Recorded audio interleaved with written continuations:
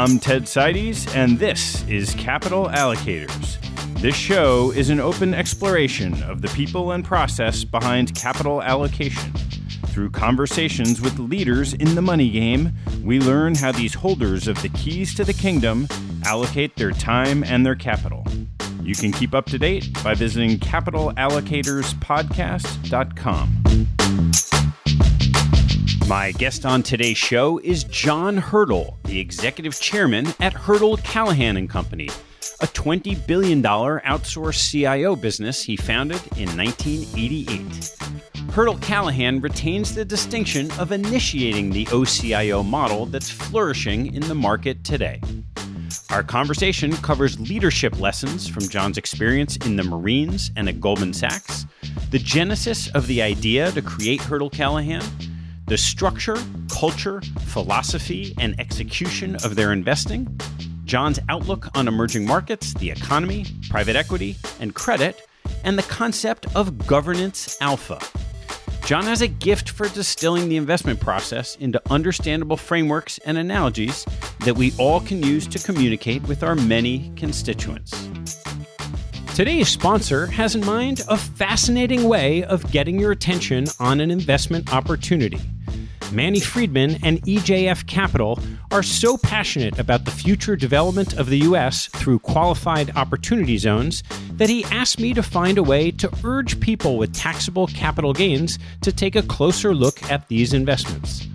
The government came out with the next round of regulatory clarifications on April 17th, and we now have answers to frequently asked questions that may have prevented investors from diving in previously. EJF has a fund that's investing in a bunch of projects across the country, but Manny's sponsorship isn't about his fund specifically. It's more about getting the word out so this innovative government program can be successful. The incentives for taxable investors in both real estate and new operating businesses in opportunity zones are massive, and if the program scales, it has the potential to transform economic development for the better in a way that may be bigger than any of us can envision. So that's it. Manny's trying to spread the word and get smart folks to pay attention and find investments in opportunity zones. EJF's fund is one possibility, and there are plenty of others too. But please take a look if you haven't already. If you want to learn more, have a listen to my podcast with Manny about the opportunity zones. It's episode number 91. And one last note. You may remember my very different conversation with psychologist Michael Mervosh about the hero's journey. I've attached a replay of that episode on the feed. Start listening right at the 20-minute mark for a discussion of the journey itself in the mountains of West Virginia. If you're intrigued by the Hero's Journey immersion experience, now is a great time to sign up for this year's men's or women's summer journey. You can find out more at heroesjourneyfoundation.org. Please enjoy my conversation with Jon Hirtle. Jon, great to see you. Great to be here. Always a pleasure. Well, why don't we dive in on your background? We can go kind of all the way back to the military. Yeah, well, I spent 7 years in the Marines and wouldn't swap it for anything. It was a great experience. People say to me, thank you for your service. I always say, thank you for paying me. I just had a wonderful experience. What were the most critical lessons you took out of that experience? First of all, it's this notion of reinforcing the notion of idealism and high personal standards, and that there's almost nothing you can't accomplish. This is a key to being a Marine, and I'm sure not just a Marine, but any high-performing organization.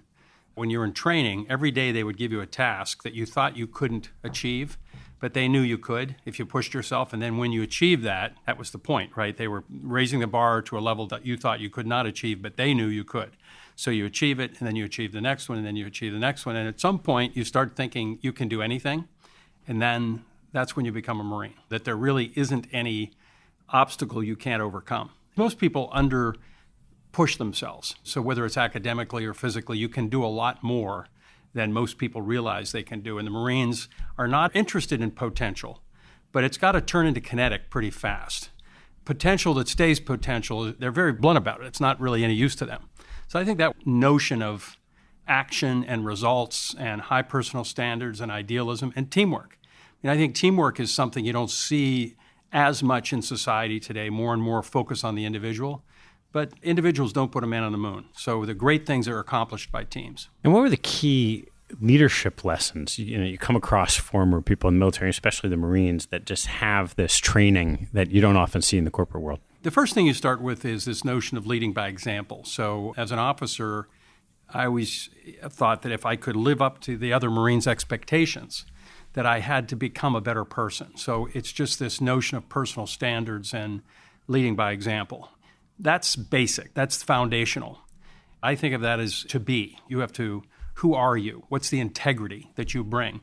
And that's the first part of my framework on leadership, which is to be, to see, in other words, have a vision that compels people, and then to serve. So once you have people who you are leading who agree and are excited about the vision, first of all, they trust you because of your personal integrity. Second of all, you articulate a vision that they are excited by. And then the third is, how can I help you be successful and root that shared vision? So to be, to see, to serve. And I think that was a model that, I don't know that the Marine Corps articulated it that way, but it seemed very obvious to me. Are there others that you still hold today from that experience? First of all, very lucky and fortunate and grateful about being an American. And the notion that citizenship is a responsibility that we all have. And what does it mean in the 21st century to be a citizen in a society that is as diverse as ours is? And so when you become a Marine, you take an oath to support and defend the Constitution against all enemies, foreign and domestic, and so forth. And when you leave active duty, you don't untake the oath. So that notion of compelling citizenship and what can we do? I just read a great biography of Lincoln called Founder's Son. And he felt very compelled to move the experiment of democracy forward. And I think more of us need to think about that this is still an experiment, and we have an obligation to our country to move it forward. 7 years go by. Did you think of staying for your career? Well, I didn't really think of it that way. I thought I'd stay as long as I was having fun. So I just wanted to be a Marine, and I didn't really think about career. I earned a regular commission, which is something that honor graduates get when you come out of training, so I could have stayed forever. But I also got married and had a baby, and the idea of being the first guy on the beach didn't seem quite as responsible as it once had. One of the things was I was sent on recruiting duty, so I was recruiting officers, and I was away from most of the other Marines. And the best part about being a Marine is being around other Marines. So I was sort of halfway out the door and went on recruiting duty and went to graduate school, and I was thinking about, what should I do next? And I heard that you could make $100,000 a year working on Wall Street, but you couldn't get a job. And I thought, I don't really know what they do on Wall Street, but I'll bet I can get a job. It's sort of one of those things, and that's how the transition happened. So you end up at Goldman Sachs, and what was that early experience? That's your first corporate experience, first Wall Street experience. It was terrific. I feel I keep acting like, that was great. It's true. I feel like I've been relentlessly pursued by good fortune. I was at Goldman, and Goldman's a wonderful firm, but I personally think, and I know they're more profitable today and so forth, but that was a golden era for Goldman Sachs. It was run by John Weinberg and John Whitehead, but other leaders like Bill Groover and Roy Zuckerberg and Richard Menschel and so forth. And Whitehead and Weinberg were greatest generation World War II veterans. John Weinberg was a Marine. So it just had a tone of professionalism and client centricity. And remember, Goldman was very much an investment bank. So it was relationship driven, as opposed to later on, and like I say, it's still a wonderful firm, but when the J. Aaron people took over, it became more trading focused. And so when I was there, it was still very much relationship driven. So that was the fundamental culture. John Weinberg used to say, a couple of things he said that stuck with you. One was that there are three things you have in business: people, capital, and reputation. And of the three, the hardest to replace or once damaged is reputation. He also used to say that some people grow and others just swell. So those are words to live by, So he set the tone culturally, tremendous professionalism, and rigor on learning your craft, which was put a lot of effort into training. Bill Groover, who later became a professor at Bucknell, but he ran the training program. And you sat on every desk and you learned with the practitioners, and you didn't leave the desk until they thought you knew enough. And you also established relationships with all those professionals so that once you got in the field, you could call back and have a question. So it was good. We used to have meetings that started at 8 o'clock on Friday evening. That sounds... I don't think that happens too much today. No, not that much. Not that much anymore. So how long did you stay at Goldman, and what was the impetus for starting Hirtle Callaghan? I was there 6 years, 82 to 88. And while I was there, I just, as I said, had a great education. I was close to the head of research, who was a guy named Bill Keeley. Lee Cooperman was the strategist, but Bill ran the department, and I was close to him. And I was curious about real money management. Because in those days, it was a simpler world, stocks, bonds, and cash, U.S. I was a broker. We had people talked about a lot of the divisions later, like PCS and GSAM, and there were basically bankers, traders, and securities salesmen, brokers, and I was a securities sales guy. So the good news is I was a generalist. I mean, really, I was in option strategies. We sold fundamental stock research, municipal bonds. I mean, it was all over the place. So the training was really spectacular. But what happened was, while we were there, I was able to cover lots of different accounts, including one particular internal investment office at a family. And the family was the R.K. Mellon family, the R.K. Mellon branch of the Mellon Bank family. And I believe in those days it was the foundation and the family. And the chief investment officer was a guy named Arthur Miltenberger, and I covered him as a broker. And what was interesting was that they were consistently outperforming us. So Arthur, who was based in leafy Ligonier, Pennsylvania, which is really a bucolic setting, was outperforming Goldman consistently. And that really baffled me. And if I take a step back, the day I showed up for work, my mentor, Bill Groover, ran the training program. I said to him on the first day I was there, "What's the noble cause?" And he had been a submarine officer, and I was a Marine, so he knew I wasn't kidding. And he didn't say, "What do you mean noble cause? This is Wall Street." He said, "The client is a noble cause," which is a great answer. So I said, okay, so off and running and trying to do well by the client.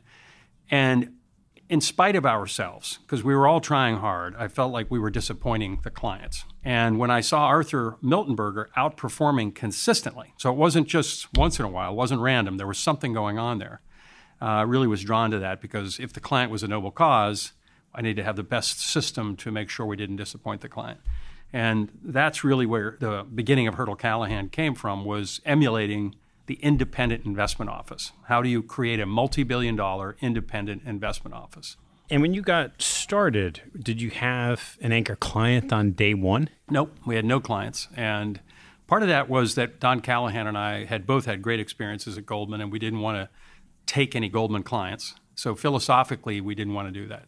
Second, we actually didn't have a solution set up yet. It was very early on. We had a joint venture that helped us get started with SEI. And Al West was very kind to us and helped us get started. And it was about a year before we had our first client. Other than independence matters, and if you can do better in leafy bucolic Pennsylvania than you can on Wall Street, maybe that's a good thing for the client. How did you think about kind of the core investment problem? Well, structurally, when I think about any performance-oriented organization, I like to think about structure. Culture is part of that, but structure, culture, then philosophy, and then execution. So if I think about a sports team, I think about how are the New England Patriots structured? How does their draft work? How does their comp system work? How's everything? Then what is their philosophy? What is their philosophy of offense? What's their philosophy of defense? What's their philosophy in special teams? Then there's execution, right? You still got to catch the ball. You still got to look off your receivers. You still got to do that thing. And what I think a lot of people, they conflate those. And of course, the fourth thing is luck, random outcomes. And what we want to be able to do is look back and say, how do we optimize our decision making? How do we set up a system that allows us to make better and better decisions with high probabilities of success? So when I looked at Arthur Miltenberger's model, it was a structural thing first, that I said, wait a second, this guy can cherry pick best-in-class managers from around the world, and he's got $3.5 billion of purchasing power, which is a lot of money today, but it was even more money in 1984 whenever we looked at this for the first time. And so we said, how can we emulate the structure? Now, he also had top-down dynamic allocation. So he not only had better security selection. The metaphor I like to think there is no matter how hard we worked, it would be like a decathlete. We were trying to do 10 things, and he had 10 specialist athletes, and I'm competing with 10 specialist athletes. So no matter how good I was, I couldn't do that. So his security selection was better than ours was. And in addition to that, he had a disciplined process for managing risk on top of that. So dynamically shifting among the specialist managers. So that fundamentally is a better structure. We haven't gotten into philosophy at all, which is a separate issue. But structurally, we wanted to replicate what I would call the indisputable advantages of an independent multi-billion-dollar investment office structure. Those two pieces of structure The specialist managers, easy to understand. You're one shop being broad decathlete at Goldman. You are a sprinter. You're going to find the sprinter, the high jumper, the long jumper. What's the structural advantage of dynamic asset allocation? Because a lot of the models you hear about don't include that as a component of their strategy. Well, you and I have been in the business a long time, and it's an ongoing battle to decide whether you can add value by dynamic allocation. And where I am on that is that you can, if you are careful when you do it and you respond to very strong signals. So it may happen once every 10 years, but if you can avoid a bubble by doing that dynamic asset allocation, it's hugely impactful, especially in our world where we're managing serious money for families and for endowments and foundations and pension funds. The first rule is don't lose the money. And so how do you lose money? You walk into a bubble. So you've really got to have a sense of where the value is. And when within like one standard deviation, one normal, where values are kind of normal, you probably can't add a lot of value through a dynamic shifting of allocation.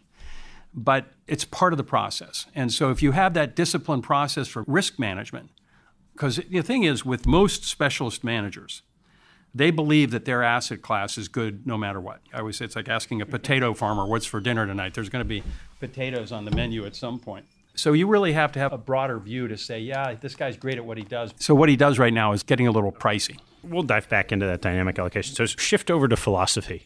What are the core tenets of what you believed about investing? Well, it's evolved over the years. It's hard for me to reflect every point of it other than we believed in specialist managers. We believed in patience. We believed cost mattered. So we didn't want to overpay. That's an ongoing lesson. We see that all the time, and we talk about that more. And we wanted to have custom solutions. That was the other thing, is that every client, you had to solve for that client's needs. And I think it's true in any case. We use medicine as a metaphor a lot because as long as someone's healthy, the money's very important. Once you get sick, the money becomes less important. But while you're healthy, it's really important. It's that significant. It's that serious. So when I look at wellness is different for every person. And so that was another key notion. Custom programs, open architecture, wholesale access, just put it all together as a program. It's sort of like, once again, using that sports metaphor.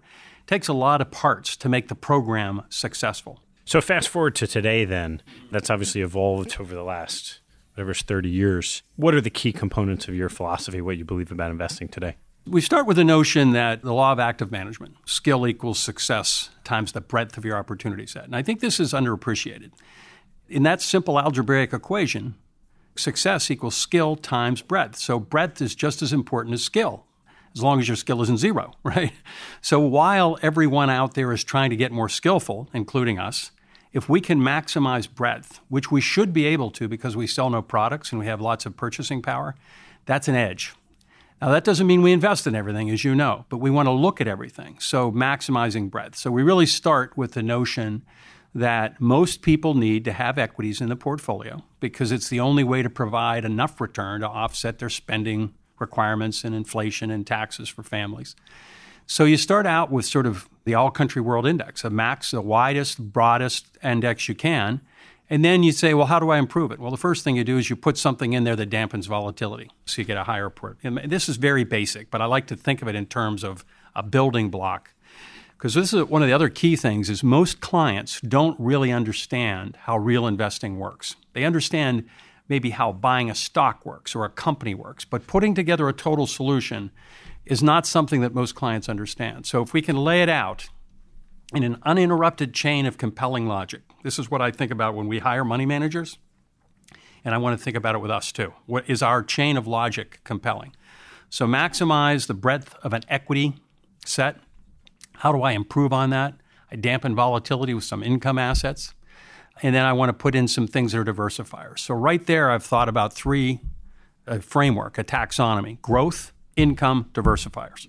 So I want to put everything into that category, not by product name. I don't want to think about what the world calls them. I want to think about what it does for my clients.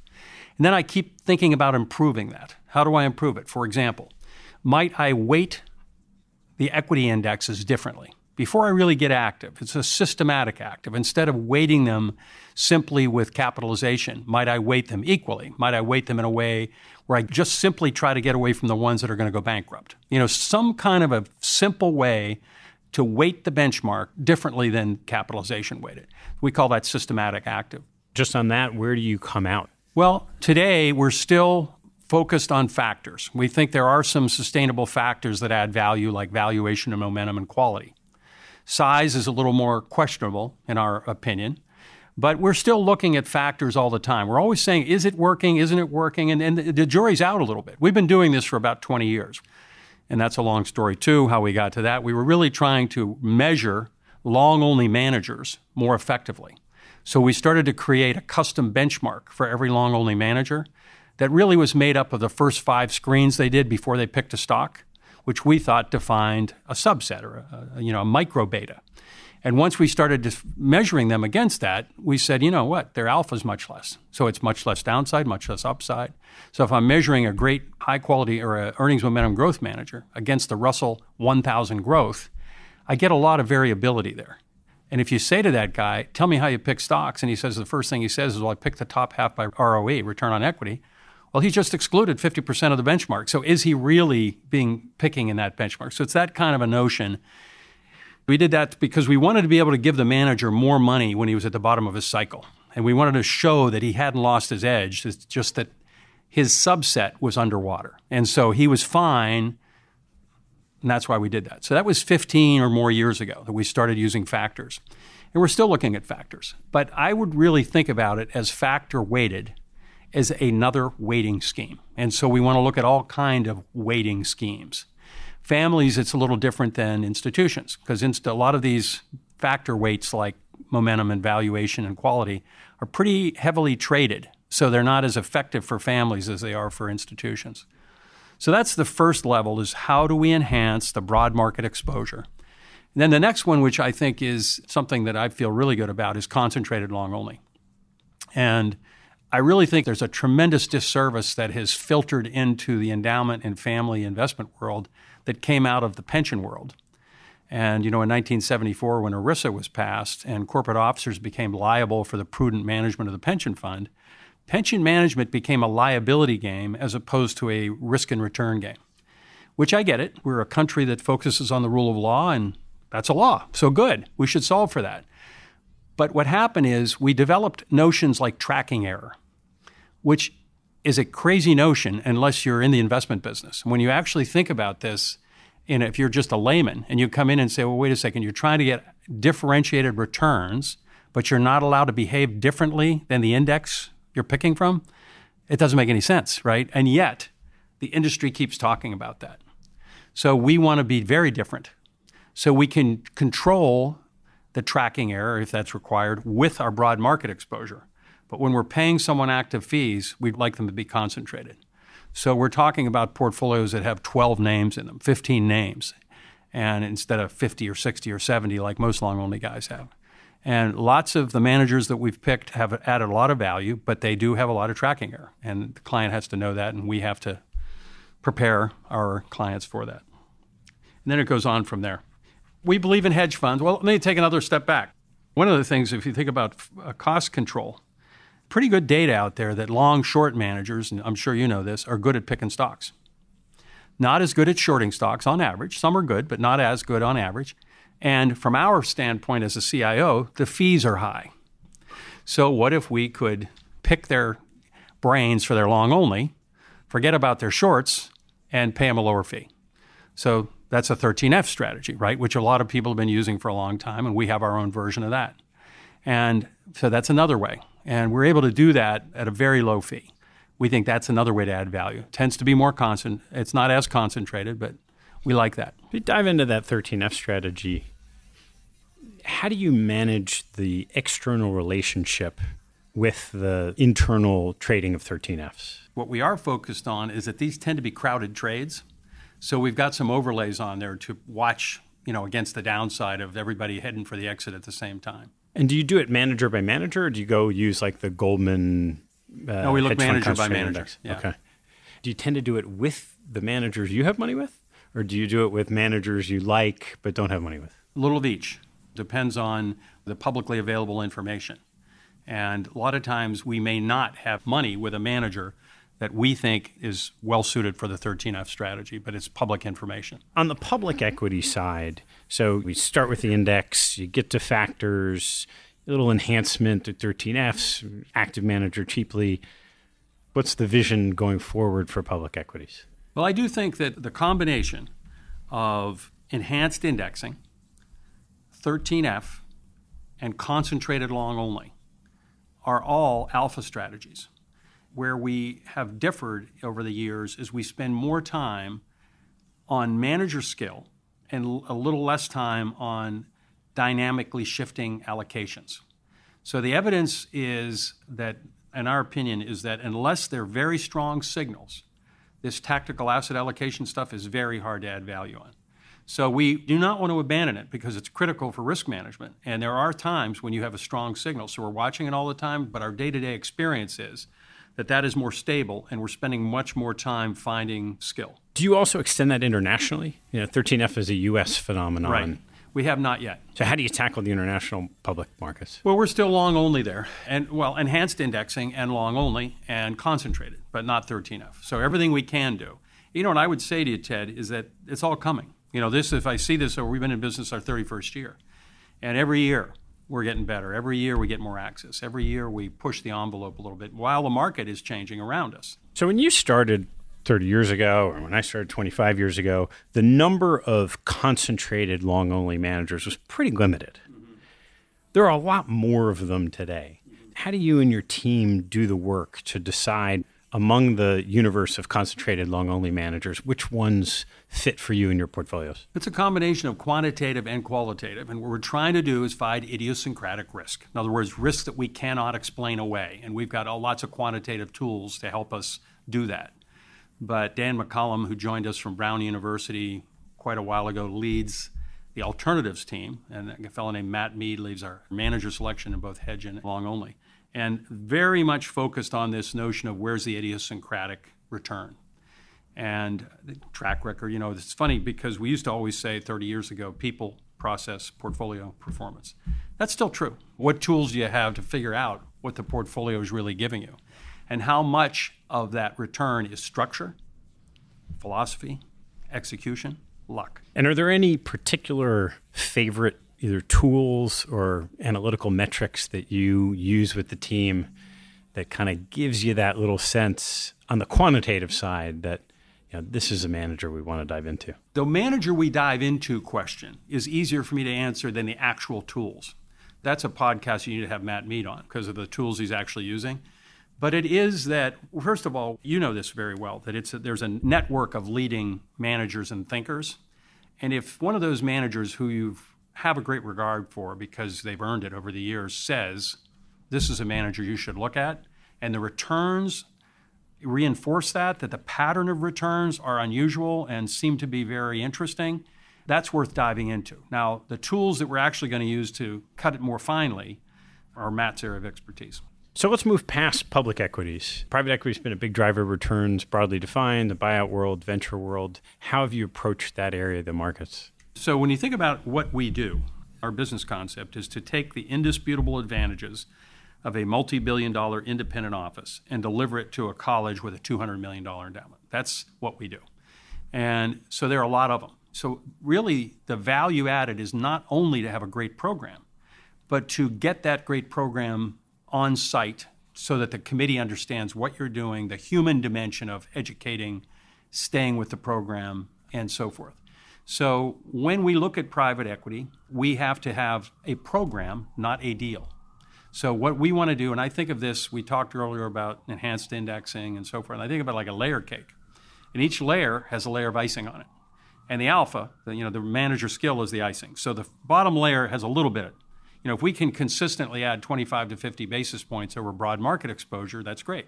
But as you get up the cake, the icing gets thicker.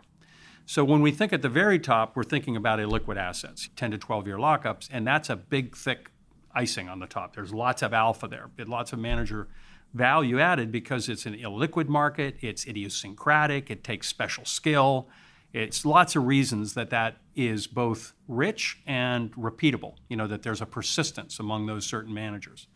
On top of that is, when I think about this visual of the layer cake, is sprinkles.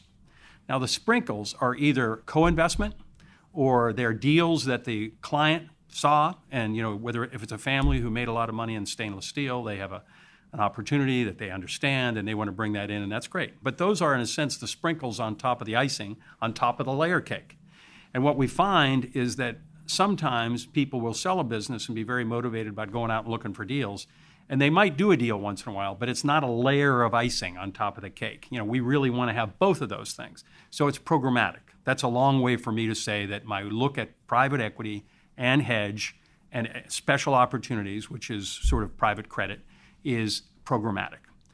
So we want to have every 12 to 18 months a multi-manager pool we assemble so that our clients can have exposure to that important asset class. How do you think about venture capital when you have both a large pool and a pool that could be growing over time? Well, we look at various managers, all of whom we're always trying to get, as you know, private equity, including venture, is a lot of elbow grease on understanding what they're doing, but it's also a lot of access. You got to really work on your access. And we're doing due diligence while we're getting access, so that when this hard to get access to fund says we've got an opening, we're ready to go. We don't want to say, well, we'd love to join you, but now we have to do our due diligence. So we're really doing a lot of due diligence prior to that while we're working to get in. So when we think of venture, we have small firms and we have larger firms that we invest in. So far, capacity has not been an issue. Sort of walk through a little bit of kind of the structure and philosophy and a little bit of the execution of how does it actually work on the inside? Like, how do you make decisions with your team? Our philosophy is that we want to maximize breadth and we want to always find as much value add as we can. Alpha is magic. If we can find it's valuable, scarce, and fleeting. So we're always looking for alpha. And we spend a tremendous amount of time looking for that. So if we find alpha that we all believe in, then we're going to find a spot for it, right? Because that's like magic sauce, right? We would not walk away from it. We're looking for strong signals in the rest of the portfolio. So we set up this diversified program. It's custom allocated for the client. I blew by that, but there's a tremendous amount of insight. If you think about going back to a medical metaphor, if I have better diagnosis, I'm likely to have a better outcome. So, for example, we spend a lot of time with colleges figuring out what their real illiquidity tolerance is.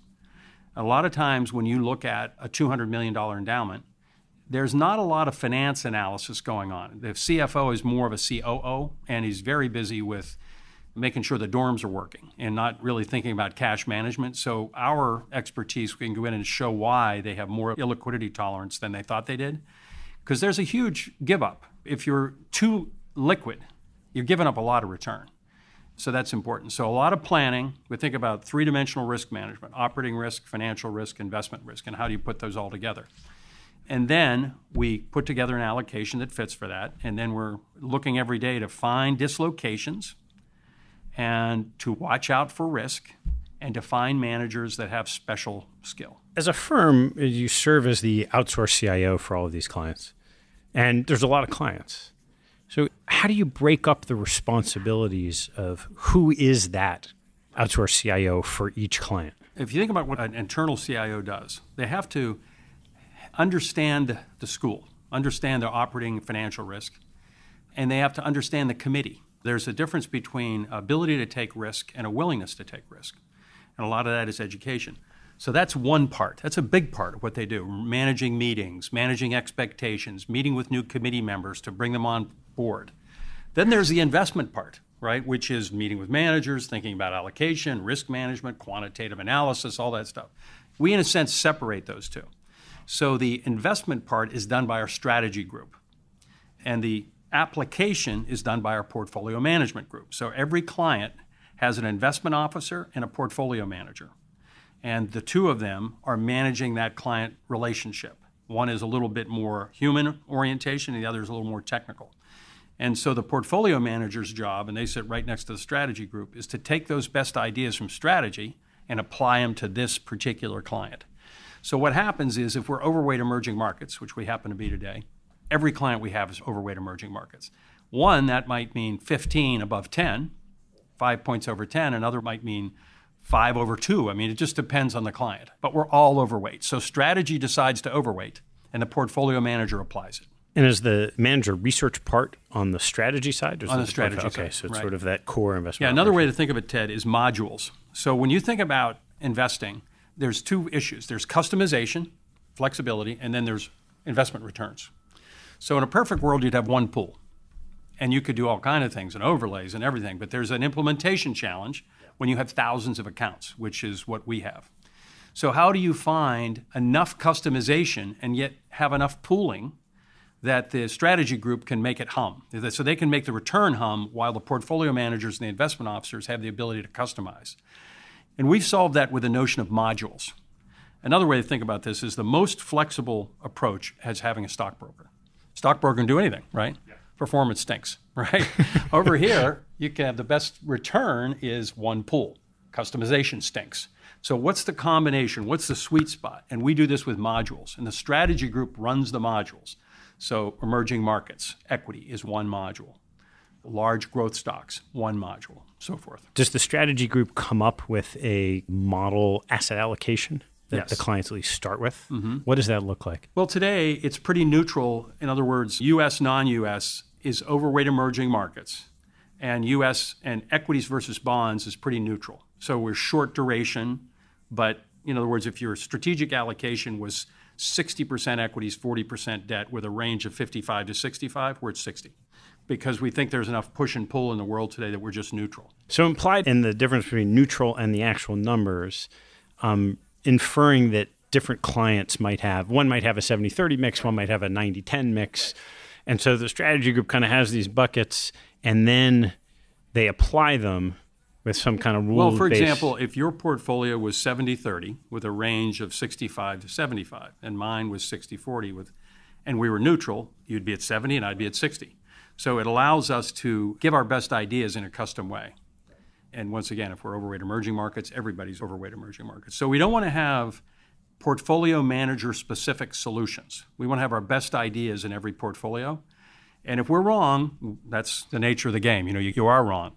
But I don't want to be right and have a portfolio not have it. I want every client to have our best idea. Are there levers I'm missing? So there's the stock bond lever. There's the geographic lever. There's public-private. Active, passive. Every dimension is a lever. And so the managers that are selected for the large growth pool, there might be 2 active managers and an overlay strategy and some sort of an enhanced index fund in that solution. Every one of our clients is getting that same. They get a piece of that solution. The only other thing would be that there is a customization factor. So, for example, if we take over an endowment and a large donor has a large growth stock manager, a large growth stock manager who has done well is also very important to the institution, then we will work around that. Build around it, yeah. It's also true with a family. They may have a trust at a bank, and we'll go to the bank and say, what do you do best? We go through analysis and say, could you focus on X? Because we think that's where they're going to hurt us least. And then we will complement that with the rest of the portfolio. We try to do it, Ted, just as if we were internal. And if we were hired to be internal, that's what we would do. So we try to make it. It sounds like it's this marriage of customization on the asset allocation side and then pools in the implementation. Right. You just carve up different pools and different asset classes. That's right. Now, that is also true. Our largest account today is about $1 billion. And when it gets large, we can do more direct investing. So we're really indifferent. We make no money on the pools. We are conflict-free in the sense that all we have is an asset AUM fee, and it doesn't vary with the asset allocation. So if somebody's got 30% in private equity or 5%, our fee is the same. It's just on the total pool. So if we can do it without a pool, we're happy to do that. What have you learned in the evolution of your due diligence process? Well, a lot less alpha out there than people would like you to believe. That's one. This notion of structure, people, process, portfolio performance, structure, culture, philosophy, execution, how do you use that to try and find what is durable and what is fleeting? And records change, and environments change, and the manager is going to do different things in different environments. So I think it's more subtleties other than the fact that we redefine alpha as misunderstood beta, like every quarter. That's sort of the story of asset management progress if you are a user, if you're a CIO. What's been the hardest investment decision that you've had to make in the last couple of years? Well, I don't know about a couple of years. I was going to say to reinvest in January of 2009, to re-risk. That was tough. But in retrospect, it doesn't seem tough because it worked. But at the time, it was tough. And you remember the market didn't turn until March. In the last couple of years, I think we've been doing more of the same, just constantly trying to improve things. It's been a fun period the last 2 years because we're finding more and more managers with alpha. Our team was strong 2 years ago, but it's even stronger today. So we're seeing great managers and great techniques. I feel like we have not had any very difficult decisions over the last 2 years from an investment standpoint. So let's walk through some of those tilts. You mentioned emerging markets overweight. What is it that drives you to overweight emerging markets today? Yeah, it's a couple of things. One is that it's such a small portion of world market cap, and it's getting bigger. So our notion is it might be, who knows, it might be a third of world market cap in 10 years. If that's true, we don't want to be too cute. We want to just be there in something that's meaningful. And if you look at emerging markets as about 10% of world market cap, and then this is a portion of that, a third to a half, you're really not getting a lot of China exposure when you just have an at-weight emerging markets portfolio. So that's one thing. And the second thing is simply the earnings yield. From a valuation standpoint, it's more attractive. So that's really it. How about elsewhere? I think of Europe as sort of a proxy for Asia because all the growth, I was talking to a fellow today who was saying that he just got back from Germany and all the industrial companies over there are waiting for the China trade deal to happen so that they can trade into China. So if we get a deal done, if there's a trade deal done with China, Europe will pick up based on their business with Asia.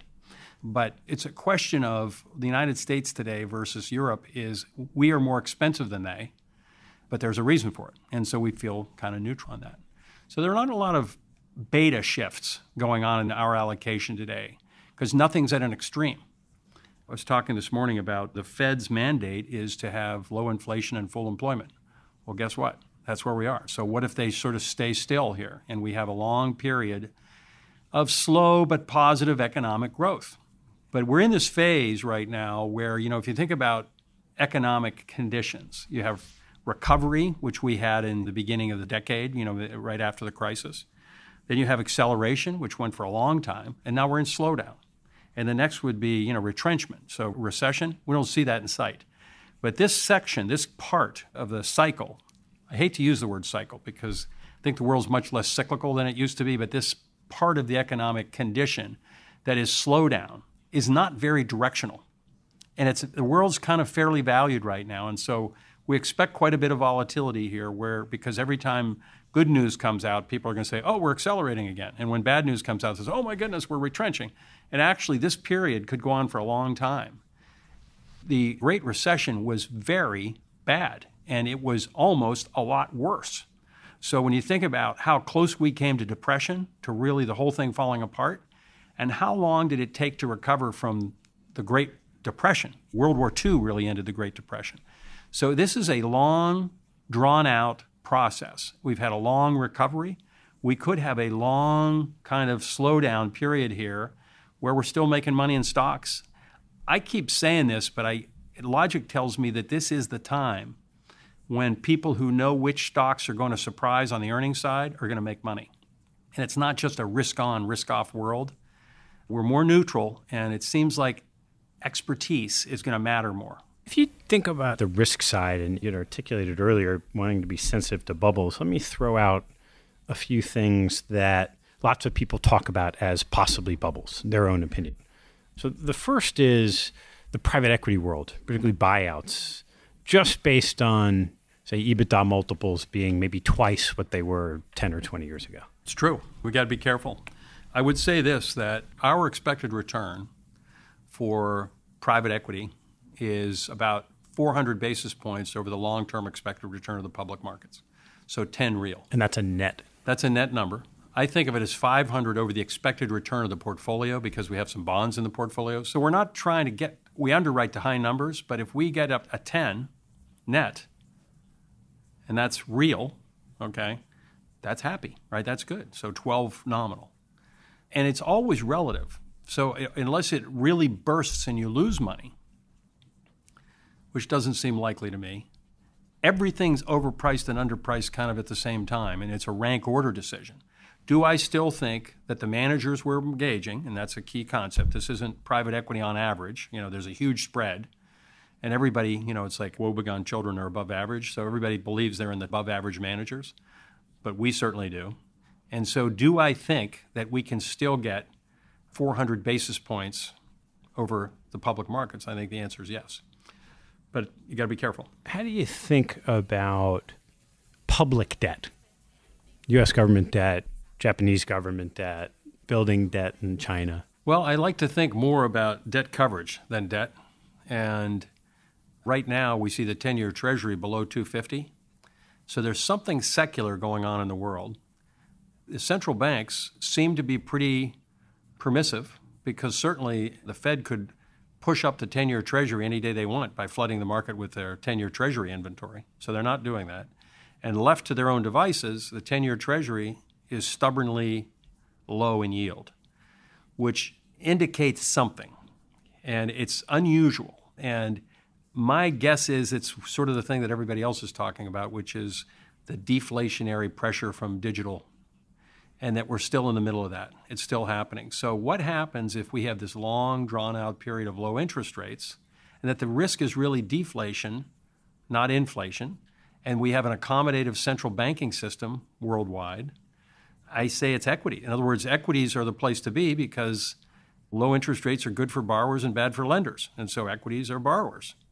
So we like to focus on the debt coverage ratio rather than the debt itself. And how about credit spreads? First of all, I think that's a yield hog problem. Everybody's desperate for yield, and so they're not paying attention to risk. So we're not very high on credit right now. And, fixed income-wise in general, we're pretty conservative. We are finding interesting things in private credit, and that's where we would prefer to go. Rather than taking a higher risk in public markets where we think the opportunity's been bid away, we want to look for private credit. All right, so if we're sitting down here 2 or 3 years from now, and now you've had 2 or 3 more years of innovation on your process, what are the things that you're focused on with your team now to continue to grow and improve what you're doing for your clients? Well, a lot of it is more of the same. And so better access, how do we have better weighting systems within the broad market exposure that are more effective? How do we educate our clients? This is the one I always want to emphasize. It's not just about investing. It's about getting the clients to understand what real investing looks like and getting these best practices into their portfolio. For example, a client will say, look, I've got a 5% required spending policy and so on and so forth, but I'm conservative. How do I get a higher expected return? And we say, well, let's think about capturing some illiquidity premium. Well, that's frightening to people. But there's only so many moving parts that you can have, and so a lot of it is getting it into the client's system. And I believe that we are going to continue. Ranji Nagaswamy, who's our CEO, and I spent a lot of time on what we call governance alpha. So governance alpha is everybody's had lots of decades of concentrating on why the small cap manager ought to beat the benchmark by 50 basis points. And yet a lot of times the governance decisions that are coming out of the committees are destroying massive amounts of value, and no one's ever held accountable for that. So we really want to talk about best practice on governance.